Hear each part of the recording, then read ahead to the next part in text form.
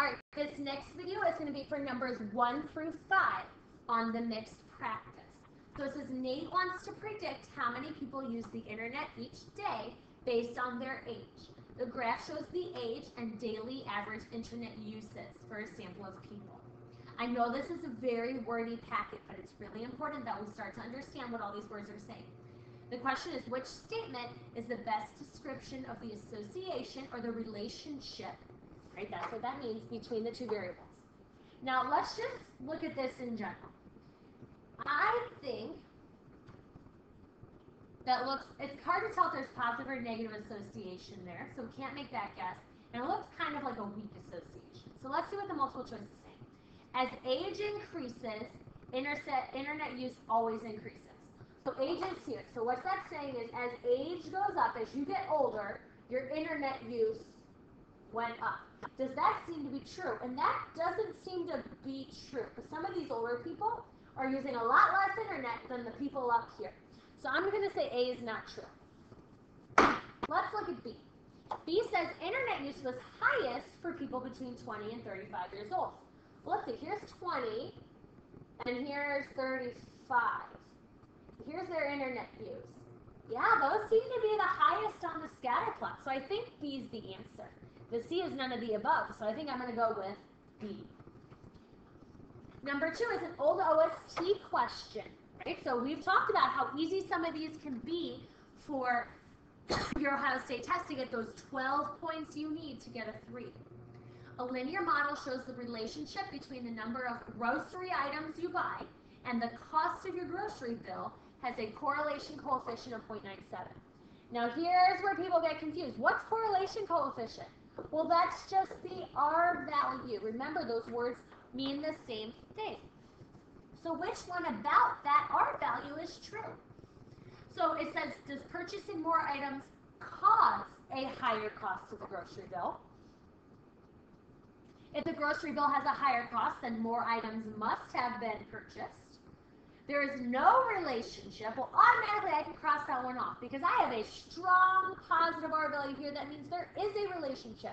And remember, no relationship would be an R value of 0. C can't be right because there is a relationship. D, there's a strong relationship between the number of items you purchase and the cost of your bill. That's actually my answer, and I'll go back to tell you why A isn't. But we know it's a strong relationship between the two. That's the words I was looking for. Now, A is not right because it says purchasing more items causes you to have a higher grocery bill. And that's not true. Think about if you go to the grocery store. You could go to the grocery store and buy one item, like one cut of beef, that's really expensive, and it could cost you $45 for like a turkey or a really nice roast for Christmas. One item.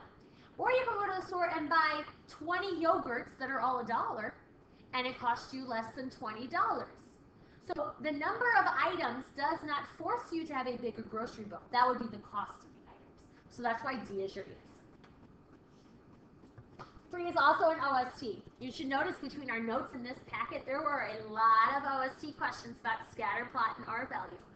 So 3 says, a store manager records the number of visitors and their sales in dollars for 10 days. What conclusion can the manager draw? So it says an increase in sales, and I think here's sales on this side, and I think this part got cut off, but this is the number of visitors down here. So an increase in sales causes a decrease in visitors. An increase in visitors causes an increase in sales. And I always want to be wary of the word causes. All right?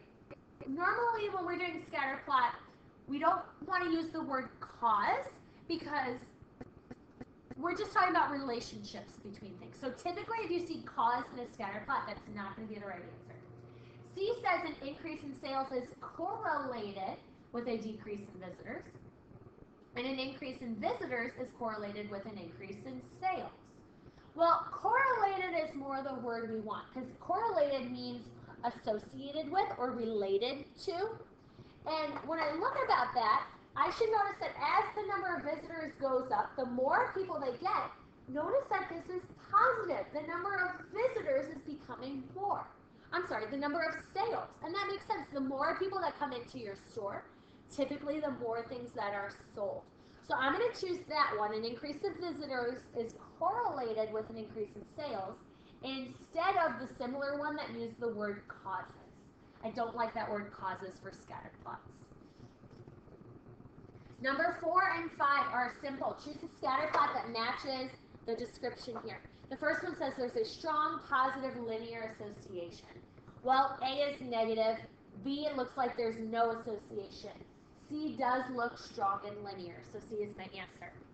Number 5 says there's a moderately strong negative association. Well, A is positive, that's not right. B is negative, and C looks negative too, but moderately strong would mean they're still pretty close together. So I'm going to go with B as my answer. All right, that's the first video. If you need help on anything else on the packet, go ahead and look at the next video.